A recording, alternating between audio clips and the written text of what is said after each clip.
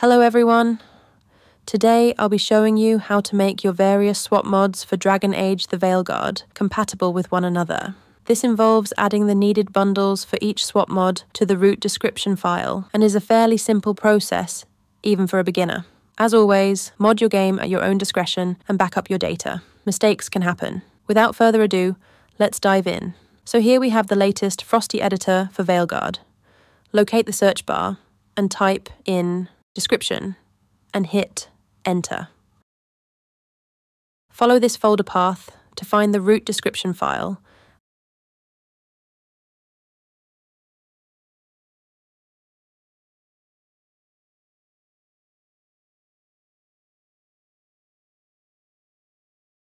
and double-click to open it.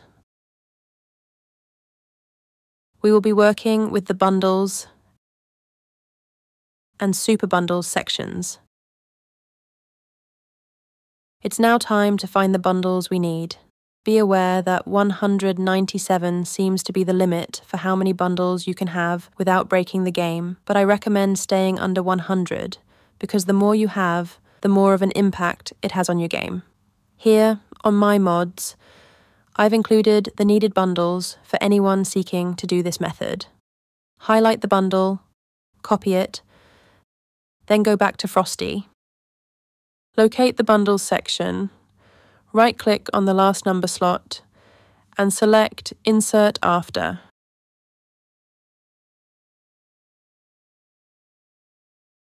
And paste our bundle into this slot here. Now do the same in the Super Bundles section.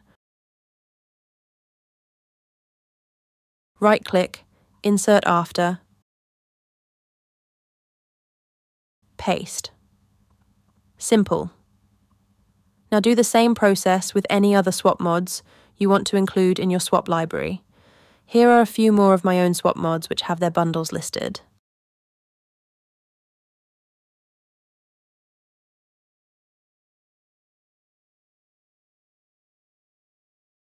We will repeat the process I just showed you for every bundle. Right-click the latest number, Insert After, paste. Do this for both the bundles and super bundles sections.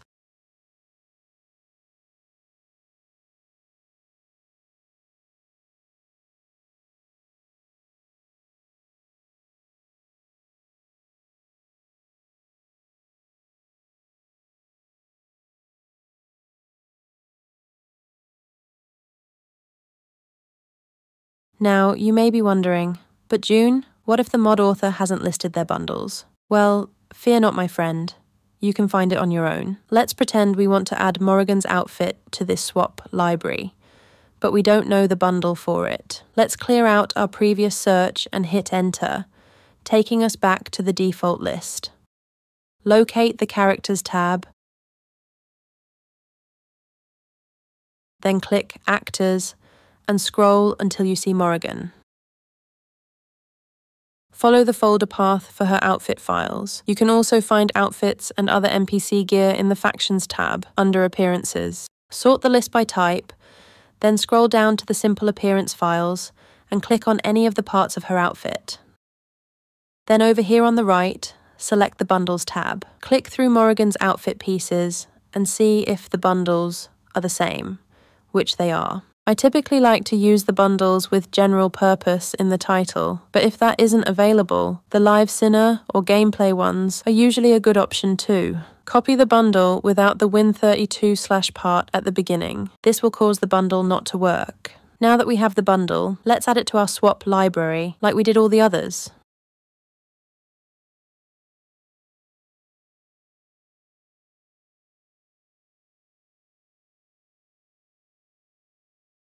Now that we have the mods we want, I recommend saving the project file so that you can come back and add more bundles later. Definitely save it.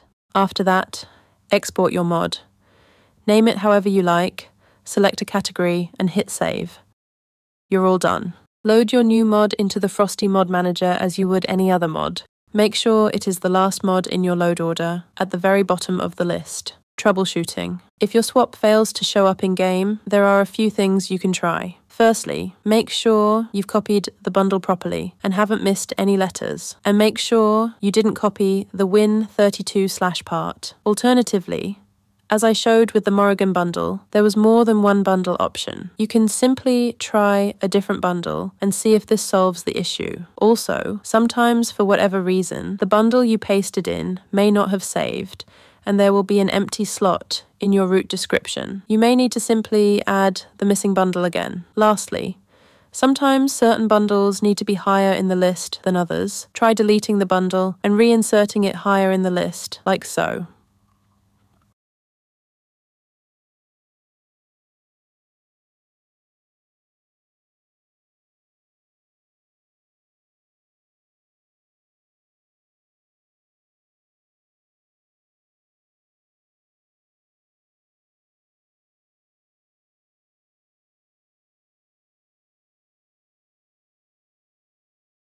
Save and re-export your mod after making changes and reinstall it in your Frosty mod manager.